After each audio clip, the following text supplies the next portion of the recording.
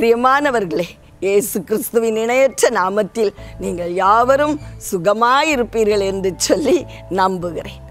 சங்கீதம் 27:6 நாம் தியானிக்கலாம்.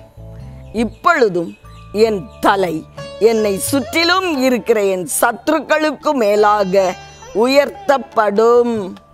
பாருங்கள், எப்ப இந்த வார்த்தையை சொல்றாரு தாவீது? எப்ப சொல்லுகிறார் பிரியமானவர்களே? அவருடைய சத்துருக்களுடைய தலையெல்லாம் அவருடைய தலைக்கு மேல உயர்த்தப்பட்டிருந்ததாம். அந்த காலகட்டத்தில் அவர் சொல்றாரு, இல்லை இல்லை, என் தலை என் சத்துருக்களுடைய தலைக்கு மேலாய் கட்டாயம் உயர்த்தப்படும்.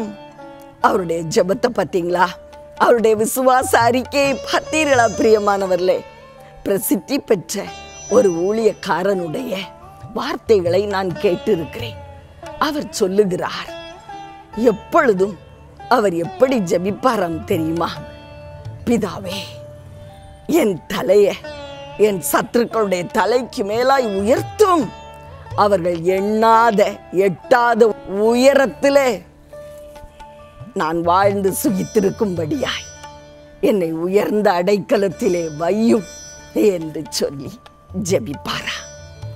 பாருங்கள் பிரியமானவர்களே, நம்ம எப்படி ஜெபிப்போம்? சில வேளைகளில் நம்ம எப்படி ஜெபிக்கிறோம் தெரியுமா? என் சத்துருக்களை அழித்து போடும், கொன்று போடும், உருவி போடும், குத்தி போடும். பிரியமானவர்களே, நம்முடைய தேவன் இப்படிப்பட்ட ஜெபத்தை விரும்புவதில்லை. நம்ம மன்னிச்சிருவோம்.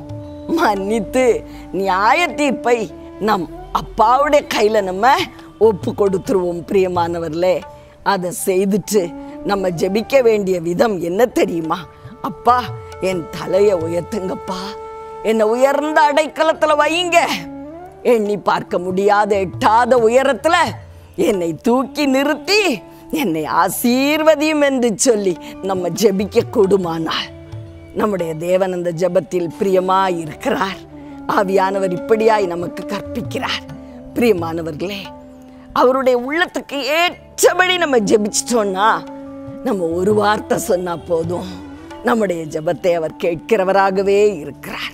ஆதலால் நம்முடைய சத்துருக்களுடைய தலைக்கு மேலாக நம்முடைய தலையை உயர்த்த விரும்புகிற தெய்வத்துக்கு நம்ம முற்றிலும் நம்மை அர்ப்பணித்து ஜெபிப்போமா?